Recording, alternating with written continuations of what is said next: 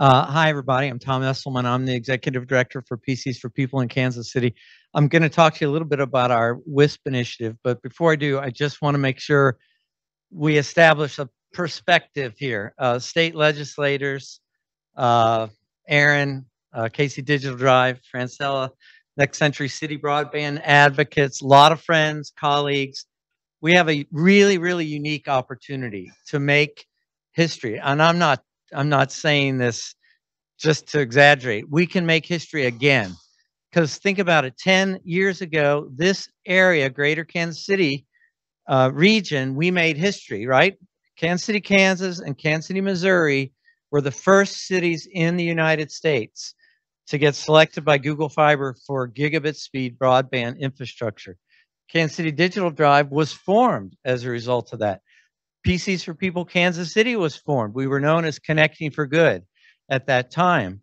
And Connecting for Good became this charming little nonprofit because we believed in even low power, low speed mesh networks were there to provide some internet, which was better than no internet for low income communities. Okay. 10 years later, right now, we have a very unique opportunity, and that's what I want to focus on.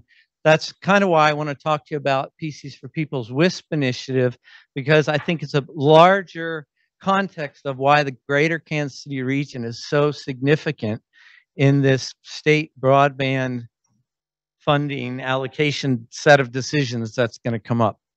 So that's what I want to do. That's the backdrop. And hopefully in the process, you'll see and understand better how we as a practitioner do leverage federal funding so far and what it's going to mean going forward. Okay. And if I don't do that, please ask me more questions. So the first thing here, I don't want to drone on about what we all believe in, the importance of connectivity.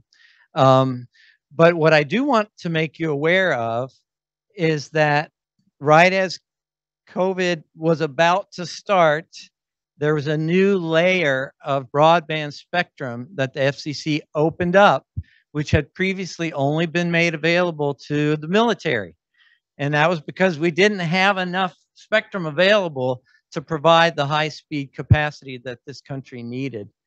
And I'm fortunate enough, having evolved from Connecting for Good, which was a small 5-person nonprofit with no budget, to PCs for People, which now operates in 9 cities and it takes advantage of its scale and a lot of really smart people. We got in line and we got a license for that CBRS spectrum. That's why now today we are licensed by the FCC as an internet service provider. We had to do it. We were providing computers through, we do electronic e-waste recycling to support our mission. So we were providing computers, we were providing hotspots, we were providing digital literacy training. But as soon as COVID hit, it was obvious hotspots weren't sufficient unless you were just one person with one device.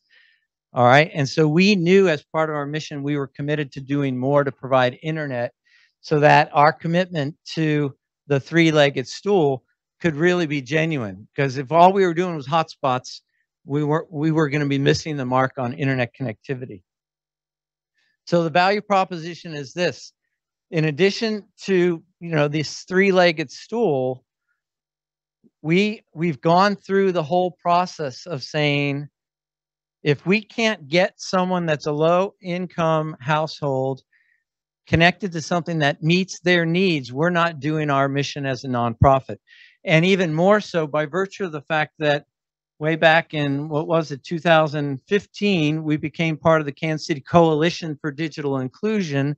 So along with the Kansas City Public Library and Urban Tech and Kansas City Digital Drive and the city, we were committed to working with all the partners, George, Marvin, Jeff, everybody, the providers, the practitioners.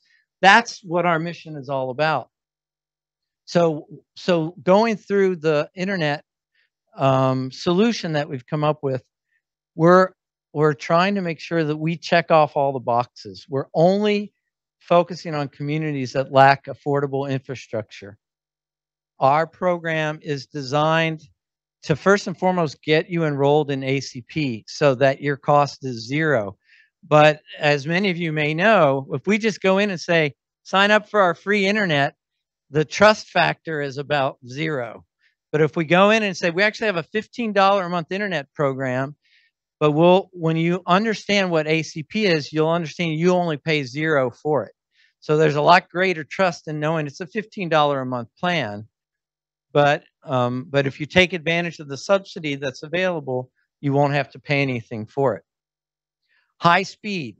The minimum speed that we provide in our program is 5010. That's the minimum. And we're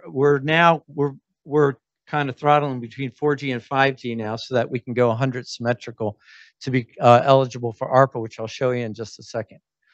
But what PCs for People has done that's so unique, I believe, is take this financially sustainable model.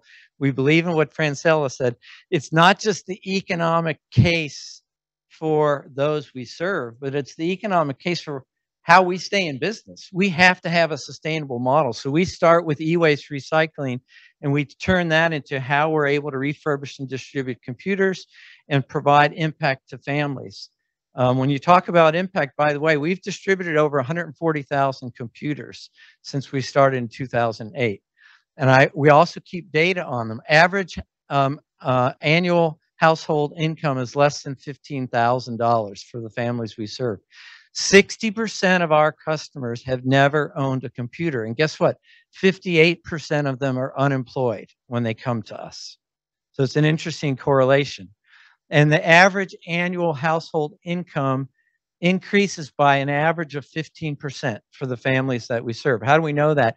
You have to update your eligibility documents every year. And we are always asking them what your average, what your household income was as it progresses.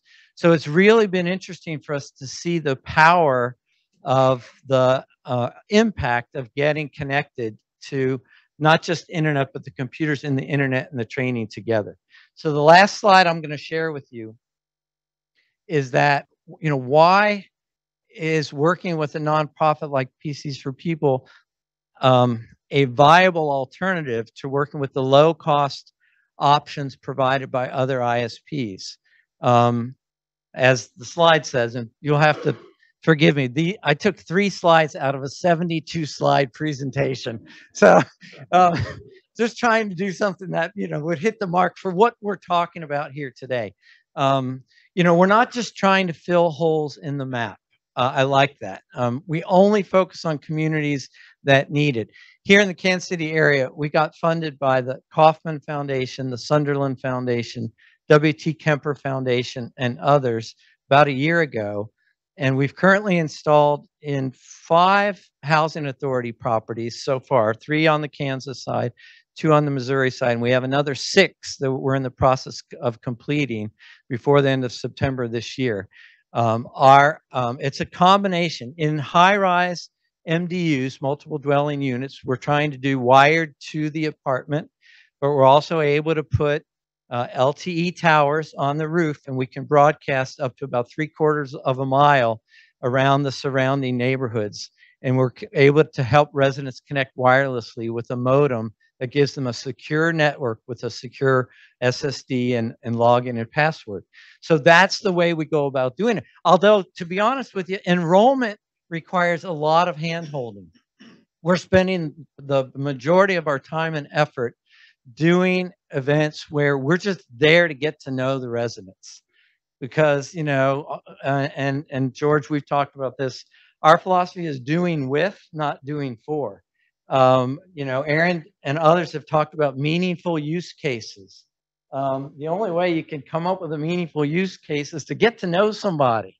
And then when you get to know them, you can break down any fears that they might have.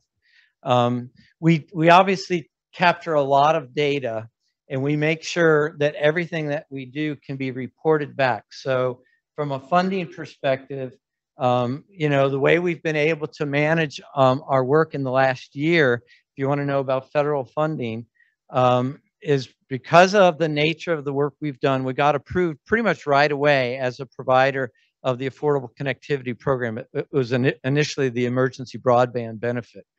But our income eligibility criteria exactly match what the National Lifeline Income eligibility criteria are, so that our systems are now synced, so that for every ACP fulfillment we do, we get a direct reimbursement from the FCC. So that's how we're set up right now. And that's just I think the significance of the role that PCs for People can play within the region. But what we do matters not even this much if we're not linking with community partners, as I mentioned, like the Housing Authority, West Side Housing for Posada del Sol, and other areas where we've been doing work, as well as Literacy KC and the things that Ina has talked about with urban tech and others. So we're really just beginning to do it. But what I like is that 10 years after we originally made history and for Connecting for Good, it was just providing some internet that's better than none. I love the phrase that Next Century Cities uses, which is today with solutions like this, and all of us collectively raising our voices, we're looking at high-speed broadband for everyone in the greater Kansas City region. And that's our goal, and I think it's an opportunity too good to be left aside by this funding initiative that we're facing right now. So thank you for listening to me, and I'd love to take any questions.